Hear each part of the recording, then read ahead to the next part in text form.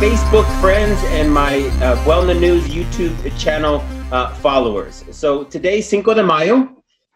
We don't need translation for that, 5th of May, but we'll do it anyway. So this afternoon on today, Cinco de Mayo, we had a conversation on Facebook. We had a lot of people looking, some questions on Facebook that came out, but I also said, reminded people that we had a interview. I had an interview this morning with KPFK. The interviewer was Margaret Prescott from the Sojourn Show. And thank you and a shout out to the Sojourn Show. It was a great interview, and thank you for the opportunity to be on. But we got into depth of what Cinco de Mayo is. And yes, over the years and decades, of course you have commercialization. And if I had a Mexican restaurant, I'd probably do a Cinco de Mayo special too. I mean, who wouldn't, right? You have a bar, you have something, but what is a holiday? And I made the argument that just like Christmas is commercialized, a lot of things get commercialized, but there's a meaning behind it. What occurred behind that holiday? And you have to discuss it. And, everyone always says, well, Christmas lost its meaning. Well, it did. It did. Christmas for some. But what happens every few years? There's a discussion, there's education. And that's why we always have to keep educating each other on what's going on. All right. So in the last few days, we had some great interviews. We had Dolores Huerta. What did Dolores Huerta say? Look, if you're young, you have to keep organizing. And if we're going to defeat, and if Donald Trump is going to be defeated, that means we have to be able to become, ninjas in social media and be able to communicate. And the 47% of Latinos who voted last time, we've got to get it to 60%. What did Maria Elena Durazo said? That it's unconscionable that Latinos aren't voting at huge numbers. All right. And what did Tony Cardenas say yesterday? He said, look, we should have a Latina as a VP. We shouldn't apologize for it. And we should demand it all the way. And if we're not going to get a Latina as a vice presidential nominee, then what's the Democratic Party going to do for Latinos? Well, someone's going to say, well, is it all about ethnicity? Well, watch the interview with Tony Cardenas. And Tony Cardenas said, look, you're not investing in Latino voters. And you're saying that we don't vote, but yet you disrespect us by not investing in the advertising, hiring organizers. So today was an opportunity in terms of Cinco de Mayo. What was Cinco de Mayo about? It was David versus Goliath. It was the Mexican forces telling the French, we are smart enough to kick you out, now go. And ultimately, you had General Ignacio Zaragoza, born in Texas, a free Texas, was the leading general, kicked out the French. Yes, the French later, came in, but they got kicked out ultimately, right? So it was, someone says, well, Cinco de Mayo is not independence. But it was a re-independence. You have 16 de septiembre, first the kicking out of the French, right? And people forget, a few years earlier from Cinco de Mayo, you had the U.S., the War of 1848. Mexico loses half of its territory. So what do we do now? Mexico wins against the French. Self-respect comes back to the country. That's powerful. And as Mexican Americans, Cinco de Mayo has that sense of, hey, you know what? We're getting our respect back. And you know what? And that's what the Bernie Sanders campaign did, is that we said we matter. You, Democratic Party, ultimately, I'm not even mentioning the Republican Party because they just don't like us. Like Dolores Huerta said in 2006, Republicans hate Latinos. So today, I wanted to play the interview from KPFK. And again, shout out to KPFK, Pacifica, the Sojourn Show, and Margaret Prescott. Thank you. All right. So now what do you need to do? So you're at BuelnaNews, you're at YouTube, BuelnaNews. All right. Right there, press subscribe, please. All right. We're trying to build that movement. And every time a new video comes up, you'll get automatic notice. It's absolutely free. If you're on our Facebook page, share the videos. Just go ahead and share them. If you disagree with anything I'm saying, great. We welcome your disagreement. Email us at BuelnaNews@gmail.com. Tell us why you're disagreeing. Be part of the conversation that we're trying to have. At Twitter, the handle is Gabriel_Buelna. Follow on Instagram and on Snapchat as well. I'm not a TikTok guy, all right? Not TikTok, not doing that TikToks. I like Tic Tacs, not the TikTok, All right. To no further ado, brass tacks here. Fernando, today marks play the Cinco de audio. Mayo, mainly celebrated in the United States, even though it has roots in Mexico. Just repeating a bit of what you might have missed earlier, the Battle of Puebla resulted in a victory for the Mexican army and defeating the French. And that was really the start of the reason Cinco de Mayo is marked. Now, normally huge celebrations are held in Puebla and several cities across Mexico honoring Cinco de Mayo, although I'm told that a lot of it mainly happens in the United States, interestingly enough. There are reenactments, performances, and food festivals are staples of these celebrations within the diaspora, especially in cities with large Mexican populations from Mexico. This is particularly true in New York City, interestingly enough. Public celebrations are also held. What I'd like to do is to welcome now our guest, Gabriel Buelna. Dr. Gabriel Buelna holds a doctorate in political science from the Claremont School of Politics and Economics, is a faculty member in Chicano Studies at Cal State Northridge, and a trustee at the Los Angeles Community College District. So, Gabriel Buelna, thank you for joining us. My pleasure. Thank you. Okay, so clear up some confusion for us. I'm hearing two things. On the one hand, that in some parts of Mexico, generally there are large celebrations for Cinco de Mayo. On the other hand, that, well, a lot of people across Mexico don't really pay that much attention to it, and most of it happens, the celebrations happen in the United States.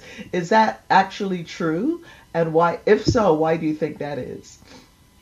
Well, I think Cinco de Mayo is misunderstood. Yes, Cinco de Mayo is not Mexican Independence Day, but it is a reestablished to a certain extent of Mexican independence. And it is tied to the United States because most people, for instance, forget that September 16th is also California's Independence Day from Spain because it was our independence from the monarch. So during that time period, a lot of, let me give you an example. General Ignacio Zaragoza, who was the main general during the battle in Puebla against the French, was Mexican American. He was born in what is today Texas. So to look at just Puebla and Mexico, just as Mexico under the current boundaries, no, it was because you had the Spanish, the French, and the British wanting to attack Mexico and really take control again. And and it was a battle between the conservatives and the liberals, and Cinco de Mayo was basically protecting the rights of Mexico to be free of religion, to have the right of freedom of religion, freedom of speech, the liberal, and so Cinco de Mayo helped protect Mexico, reestablish its independence. So it's not a small holiday, even though the French went on to win later. The fact that Mexico, and through Ignacio Zaragoza, Benito Juarez, were able to defend Mexico showed that, you know what, we were able to kick out the French in 1812. We may have lost half of our territory in 1848, but we kept our dignity in the Battle of Puebla. And that's important to many Mexican Americans because, as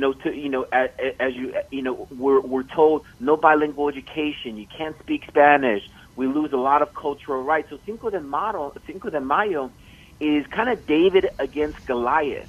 So yes, it's spread in the United States. Yes, it may be commercialized. Christmas is commercialized. That doesn't mean we don't celebrate Christmas and are always trying to find the meaning of Christmas.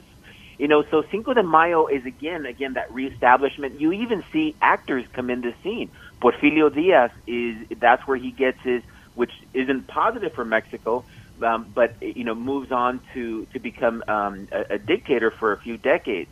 But really, it's the establishment of the Mexican state of freedom of the press, removing the Catholic Church, and not the Catholic Church that we have here today. Most people forget that the Catholic Church controlled land titles, were the judges and the juries in all of Mexico. So Cinco de Mayo was profound. It sent the message that as Mexicans and as Chicanos, as Mexican Americans, we can hold our own against Goliath. And so that's why Cinco de Mayo is such pride and celebrated.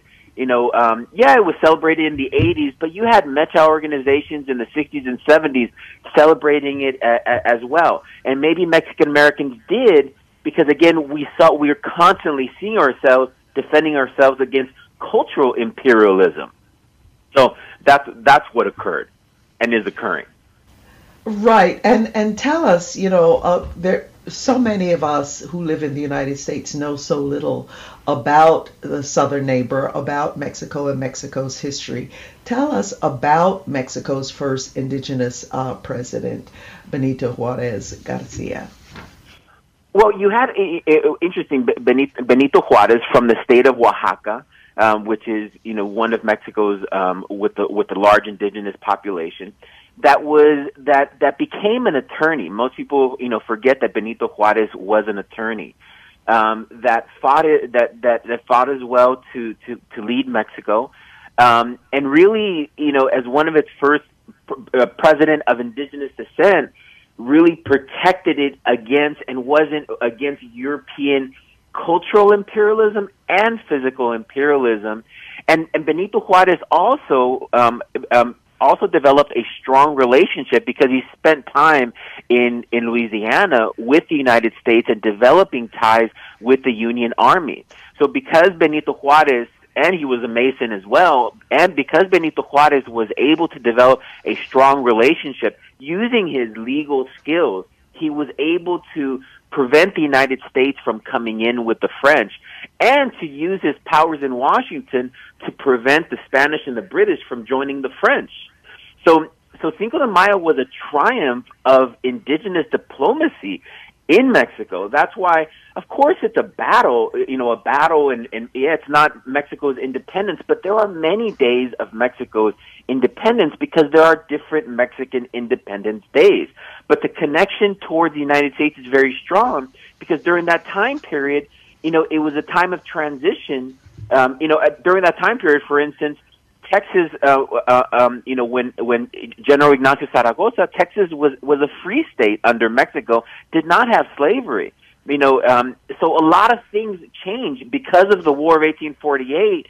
That gave the Confederates a lot of resources, which then kind of led to a lot of tumultuousness in Mexico, which led to the French wanting to take over Mexico, install a Maximilian, and also to actually the French wanted to control American dominance in the Western Hemisphere. So it's complicated, but during that battle, Mexican indigenous forces were able to win, and that's a big deal. And that caught the spirit of Mexican Americans because we're constantly an underdog. As we can see right now with the Trump administration, we're constantly an underdog, being accused of things. Let's say, is Biden even considering a Latina for VP? So it has modern connections towards, towards being the David and Goliath. So that's the effect that it has. Yeah, and also some people are making the connection with what was going on with the French invasion, attempted invasion, and what was happening in the United States because the Civil War was underway. Do you have any thoughts about how one might have impacted the other? Well, look, without the U.S.-Mexico War, you had a lot of Confederate generals, Union generals who were trained in Mexico, and you had the South that gained. Most people forget that Arizona was a Confederate, though it wasn't a state, it was a Confederate region. You had the growth of slavery because of the U.S.-Mexico War. Mexico was on the right side of that, was trying to prevent slavery. So you had, the U.S.-Mexico War kind of propelled a lot of the resources that were able to do it. Plus, Benito Juarez assisted the Union side, and that's very important because when the Union won, they remembered and assisted Benito Juarez as an attorney, he was able to, when he spent time in the United States, he was able to set up a lot of those relationships that later benefited Mexico. And the United States did not want a French presence in Mexico, because the United States also wanted to really have a, kind of a hegemonic control over the Western Hemisphere. So that's why it wasn't a small battle. It really set the tone for a lot of what we're dealing with today. I have some to my YouTube channel, BuelnaNews, or BuelnaNews.com. I have a lot of videos on a lot of these discussions, and I want to invite them. Thank you for your time. Right. Yeah. No, I was going to ask if for people who want to be in touch with you, what they should do, and certainly visiting the website at BuelnaNews.com is one way to do that. And also, Dr. Gabriel Buelna, give us your handle on Twitter as well. My handle is Gabriel underscore Buelna, and feel free to follow me. And again, at YouTube, Buelna News, and subscribe. We have a new interview with Dolores Huerta that we did on a lot of these issues. In fact, Dolores Huerta mentioned she's been in the United States for, actually, her family has always been here. And we always have to remember, as Mexican Americans, which Cinco de Mayo focuses on, a lot of us have always been here, and the border crossed us. So, our histories are not just them, us. They affect a lot of things. And it's silly to say, oh, it's just a holiday of beer and alcohol. Well, that may be true for certain sectors, but the meanings are always there, and they always have to be retaught. Just like every other holiday, they have to be retaught as to what the core of the structure of why they existed and were created from the get-go. And that's why we're continuously learning. And that's an expectation for society in general. Right. Well, on that note, I'm afraid we are out of time, so we're going to have to leave it there. But Dr. Gabriel Buelna, who is a faculty member in Chicano Studies at Cal State Northridge, a trustee at the Los Angeles Community College District. Thank you for joining us, and we hope that you could join us again. Dr. Buelna, my pleasure. Thank you.